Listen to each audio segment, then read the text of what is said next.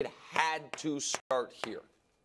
Well, I mean, once we knew they were locked into the play-in line, in my opinion, the two things that needed to happen were get out of the 9-10 disaster zone area, check, and I know this is controversial to believe, but I adamantly believe it, get Denver as early as possible. And that is not because Denver is a better matchup than other teams would be. It's not because the Lakers are better than Denver. But if it is because we are to assume in order to make the NBA Finals, they're going to have to go through the Denver Nuggets. The only chance they have is now. It's a reasonable take. Rested, healthy, LeBron, if we can show you, rolling.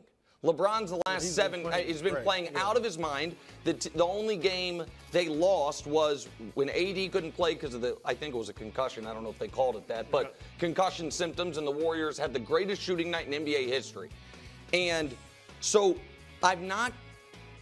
it really to me, Brew, is about, if you're a Lakers fan, are you happy, is about what your goal is. Is your goal the longest possible time in the playoffs? Or is your goal the best chance of winning the championship? Because right now, I don't think those two things are aligned. If your goal is the longest possible time in the playoffs, then you want to be on the other side of the bracket as Denver.